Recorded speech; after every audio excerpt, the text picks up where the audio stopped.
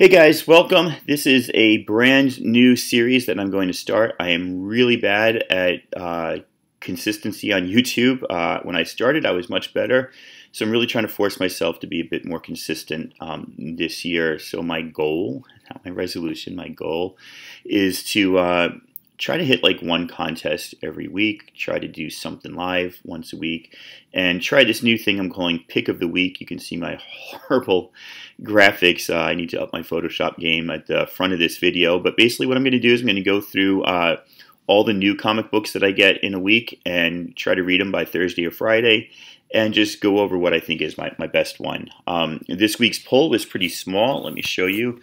The only new stuff that I got into my poll was Heroes in Crisis 4 from Tom King with Clayman on, get that glare out of there, with Clayman on art, and Somebody Money, I guess, or Mori on letters.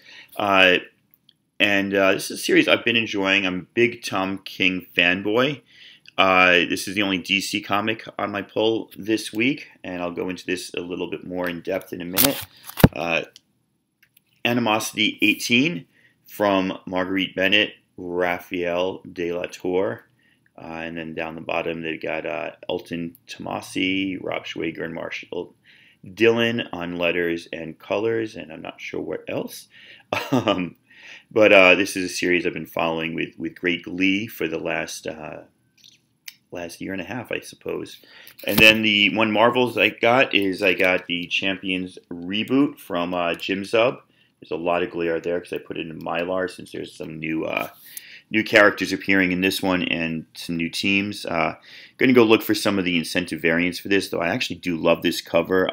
As you know, Miss Marvel's my favorite. Putting Miles up front like this. This story is about Miles, at least towards the end. It's about Miles. It's really about the whole new team, or teams, I guess you could say. Trying to get that glare out of there. And with the success of Into the Spider-Verse, it just makes sense to put him out front. So only 3 new comics, which is why I was able to get this done pretty quickly. Drum roll. My pick of the week, hands down, Animosity 18. Love this comic. Loved everything about it. This was a good read, but I don't know enough about DC characters to really get fully involved. Tom King does a lot of time jumps. He's leaving bits and pieces of clues. It's fun to follow, but it's whereas in Mr. Miracle and Vision, he still does the same sort of like multiple panels, the time jumps, piece of the story. Those were still a little bit more cohesive. This one really is sort of all over the place. You're starting to see bits and pieces. There's the Trinity, Wonder Woman, Superman, Batman, kind of like doing the detective work. There's the characters doing their confessions. There's some of the lesser characters that died in the slaughter in issue 1. I hope I'm not giving anything away from issue 1. If you haven't read that by now, you're probably not reading it. And here, this one is really a battle between, was it Booster Gold or Harley or somebody totally different? There's clues that it's either of them, and then they're both blaming each other, so who knows what the heck's going on. Lois Lane is doing some detectiving on her own with investigative reporting, and she's getting some clues from some mysterious group. It's good. It didn't blow me away, though.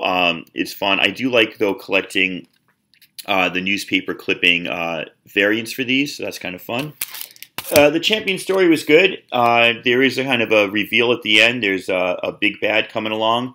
It's cool to see all the groups work together as a team, but then not work together as individuals, kind of talking to each other. There's some fun stuff with Viv and Riri. And then there's some Miles and Nova angst. So you see a lot of these new characters or newish characters, but you really only see the interplay between the established characters. You get a lot more Miss Marvel and Miles, Nova. Not so much Braun, Amadeus Cho, but you get a little bit of that. But mainly you get some Miles stuff and some Viv and Riri stuff. So it's kind of cool. But like I said, my pick is Animosity 18. So let's go into this one and see why this one blew me away. So I read a lot of comics. I'm sure you guys do too. But this one, it tugs at heartstrings. It really gets you going. So first of all, Raphael De La Tour just killing it with the art on this. And he does things in here where he shows both a vicious side of animals. Right, look right over here. Just a very, very sick side. And then it shows a very sympathetic, that's the same animal a little while later, rained upon and not looking anywhere near as sick. So just that art really gets me. This particular issue is a culmination of a long arc where Jesse has been captured. If you don't know the story of Animosity, I'm sorry. Animals basically come to life during the Great Awakening. They all gain sentience and the ability to speak. And there's big battles between animals and humans. And there's also a lot of sub-stories. There's a lot of humans helping humans and humans against humans. But this one just finally, Jesse's always been a tough character. Sorry, I'm on the other side. This young girl, she's about 13, I'd say, and they play her as a 13-year-old who's in a post-apocalyptic world where animals have come alive.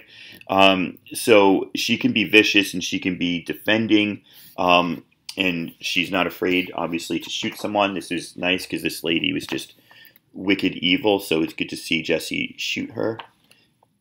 But Jesse isn't played like a 17-year-old in a 13-year-old's body. She's played like a 13-year-old. And I really think Marguerite Bennett does a great job at doing that. And then this place where they had all these women locked away, forcing them to give birth to try to like increase the human race was just a great splash page. But then right here, she starts a song. And I'm not familiar with this song, but the lyrics of the song basically are the only... they're the only dialogue you see for the next few pages, right? So it's not really dialogue, it's narration. And so you can imagine this being a TV show, right? You can imagine, and it's going to be a TV show, you can imagine this scene playing out with like music over like a bunch of scenes where there are no lyrics, and it's just really, really cool. Oh, Mary, Don't Weep is the song, and I don't know it very well. I'm not familiar with it, but it's really good. If there's one bit that I would criticize this middle panel here, a little bit too much exposition. It broke up the pacing of the story a tiny bit. But I love this part down here where Sandor, the dog who's been like her protector and her caretaker, also the killer of her parents, comes and tries to save Jesse, and now the big bad woman has a gun to Sandor's head, and Sandor says, "Don't kill her." She's like, "What, you think I'm going to be merciful?" He says, "No." And then the next page, he goes, "She's not yours to kill." And then all the other women who'd been kept captive in this walled city, they jump on and attack. And so Sandor gets out of the way. So it's a beautiful reunion between Sandor and Jesse, and they've been apart for like 6 or 7 issues. So it's really nice to see them get back together. And then there's some other little parts that move the story along but aren't totally needed. A lot of the soldiers in this place realize it's their mothers who've been kept captive, and they didn't notice that, or their aunts, in this case Aunt Betty. So there's some tender moments there. But really, this was an issue that does what a good comic should do. It caught me in this story, and I didn't feel like I was outside of the story when I was reading it. It's the best way I can put it. Like, you know, I forget that I'm laying in bed. I forget that, you know, I've got to set the alarm. I forget that my wife's got work today, so I have to be quiet because she's sleeping. Like, you just totally sink yourself into the story. And if a story can do that, it's tops for me. So, out of the 3, and it's kind of small, but out of the 3 new comics I got this week, Animosity wins hands down as my pick of the week. All right, let me know what your favorite one from this week was. If you have a favorite comic, I'd love to hear about it. And yeah, that's it, man. Take care, guys. Thank you.